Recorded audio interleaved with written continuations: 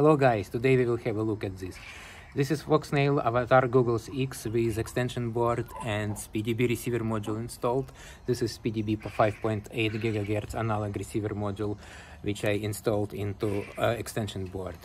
It looks a little bit odd and we will go through the assembly video today, but let me just put it on. Am I look funny? If you agree that I'm looking like a crazy professor from some movie, just like and subscribe. If not, also subscribe and like, and let's jump to the video. What we have here today is actually Goggles X and Cadex extension board for Goggles X, which I got for free from Cadex. You can get it for free up until end of March 2025. If you still don't have one, but you have goggles, hurry up and claim your free extension board.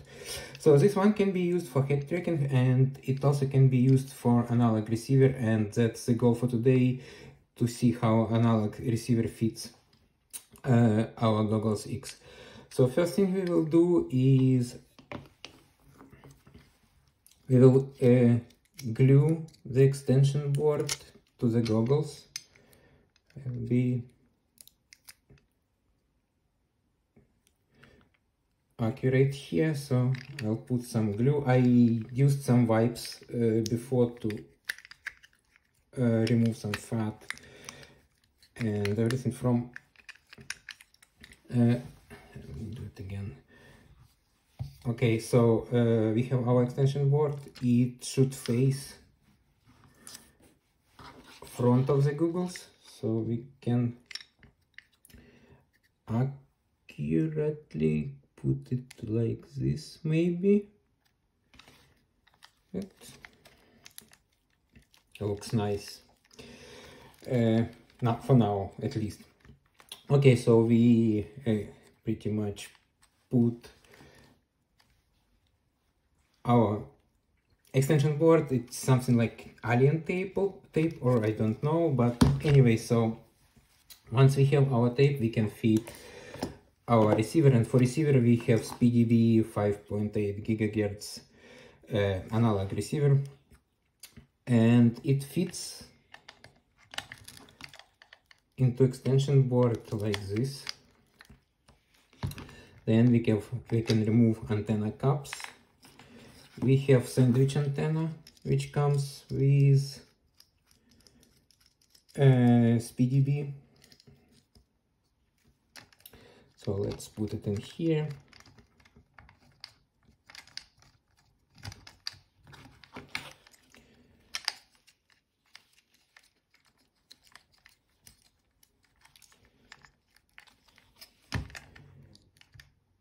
We also have a lollipop antenna, but the problem with lollipop antenna, which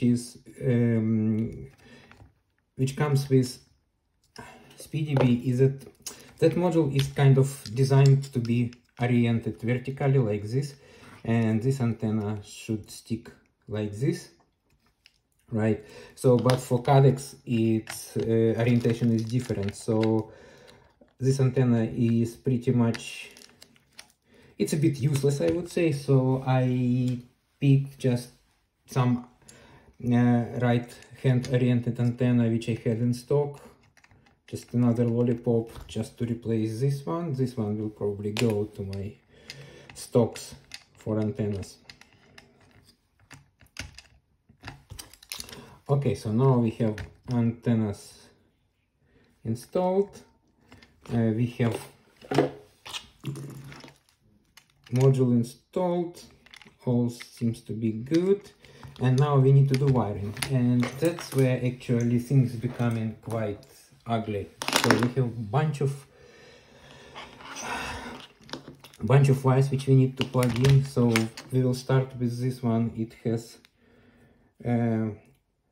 4 sections on one end and 5 sections on another end. So 5 sections are going to the goggles and 4 sections are going to the module. Another one is a power cable, which is long part is going in here and short part is going into the goggles, and then battery connector is coming here. I have some old battery which I'm not flying, just using it for goggles. Okay, so now what we can do,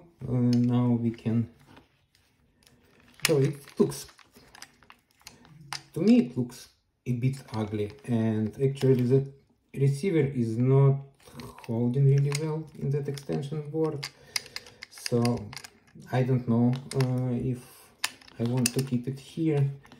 So not the well, if you keep your hand horizontal all the time, that's fine, but it's, you can see it's like not ideal.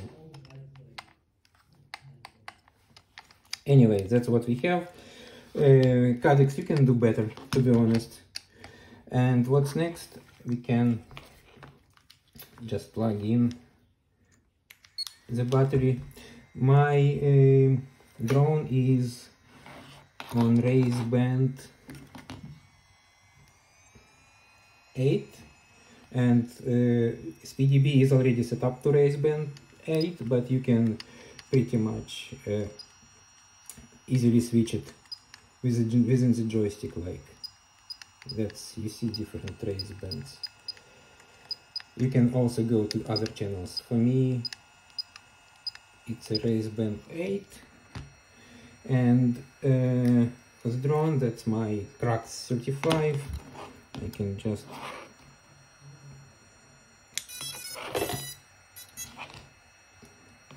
turn it on. You see we have signal. It's beeping because I need some video. I need some telemetry. We have telemetry connected, and I'll try to use different camera to show what's happening inside the goggles. So I'll try to make it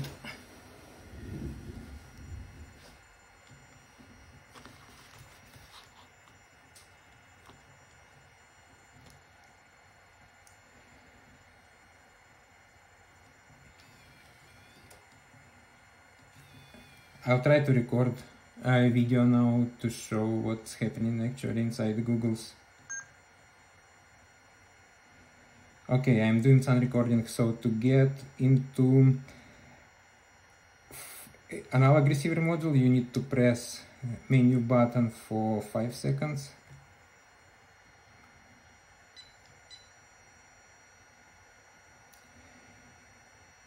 Here we go. You see we are now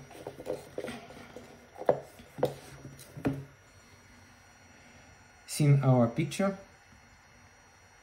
and what happens here is that on the top of, in the left top corner of the goggles, you can see indicators showing like signal strengths from both antennas, left and right, so you can see which antenna is better and which is not.